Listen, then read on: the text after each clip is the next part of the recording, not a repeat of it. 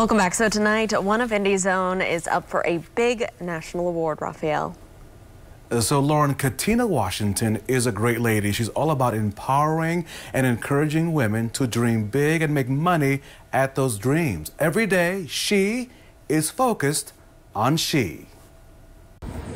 A degree of caution, as every person at the She event underwent a temperature check at the state fairgrounds.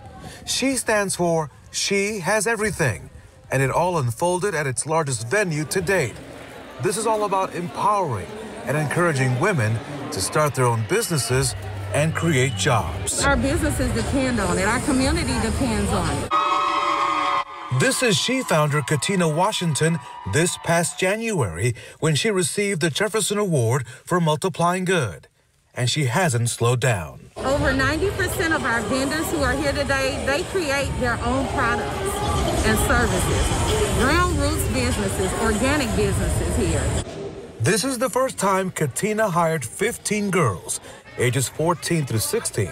They will work together and present their own business at the next She event. I look up to you. You look up to them. What do you hope to get out of it today? I hope to learn some of just a little bit of the basics of business and try to get into it. What can I do for you? I got some dollar bags. I got some $5 bags. It's On and Popping Popcorn has used this event to build its brand name and to share some advice with up-and-coming entrepreneurs. I would tell them to just keep trying. Just keep on putting your product out there. There are a lot of ups and downs. You get knocked down, get back up and try it again. It's an event where an idea that pops into your mind may bloom into a business. And here at She, they're not settling for anything but bigger and better. Today is an example of people who have perseverance and are going to push through this time and make things happen.